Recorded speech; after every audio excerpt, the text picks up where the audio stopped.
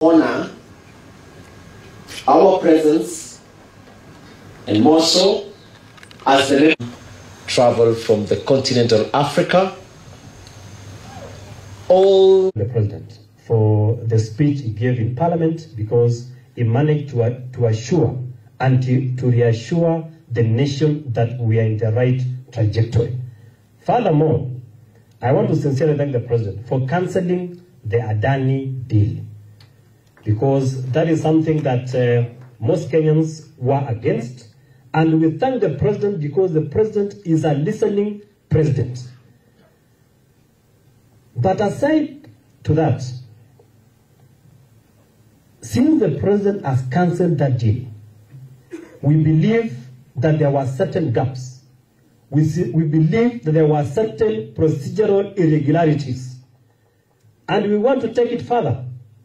Those who procured Adani, we want to call upon EACC to investigate those who procured an illegality that led to the cancellation of the Adani deal. And action must be taken upon those who procured it. There must be accountability in this country. We can't just be doing things left, right, and center, which at the end of it, we embarrass the president and we embarrass the government. Those who are accountable, those who are responsible must take accountability for their actions or inactions. In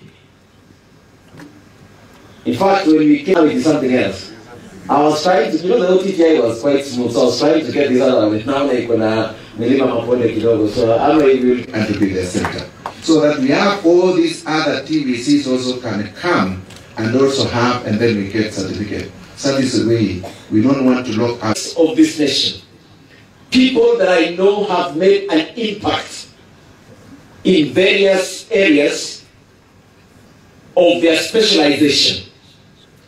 I have invited leaders who we chose